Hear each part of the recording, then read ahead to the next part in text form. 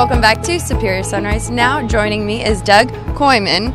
And I want to thank you for being on this morning. We kind of we didn't tug your arm. You've been there working, busy, and Roger James went over there and he said, guess what? You're going to be on the morning show. And you're like, great. I'm excited. But, you know, talk a little bit how you kind of got involved with Superior and what's kept you with Superior all these years.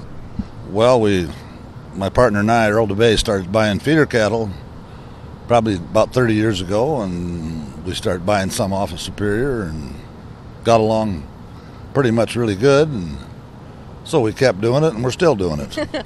And you are, and you stuck around Roger James this whole time. I can't believe it. I know you've got some good stories in there, especially being with Superior for 30 years. Tell us any good stories you have. Well, Roger James and I got hooked up when he was at the Sioux City Stockyards, and they hired me to sell the part of the sale.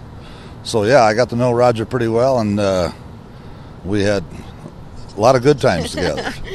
You know, being in the cattle business for as long as you have, what are some of the most drastic changes that you've seen over the years? Well, it seems like the younger generation is having a tougher time getting into this business because of the highs and lows in this market. Now, you know, the futures we use part of the time to try to level that off, and it's just tough to be a cattle feeder. My son is in with me now, has a small feedlot, and it's the timing on when cattle work and when they don't but it's been that way, and I guess it'll continue to be. And so far, we've ended up being a little more profitable than losing, which is always a good thing. Right. So, talk about the cattle that you guys have on today's auction.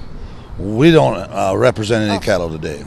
Okay, and you know what are the cattle I guess you look for too? What do you think is that buyers are looking for in cattle? Well, we have some real loyal customers that they like good cattle that grow, and when we see a lot of cattle in the Superior book, we look at the cattle, but then we look at the rep. Okay. The rep means an awful lot in this whole business, and that's just a nice combination to have: good cattle, good rep, and then it works.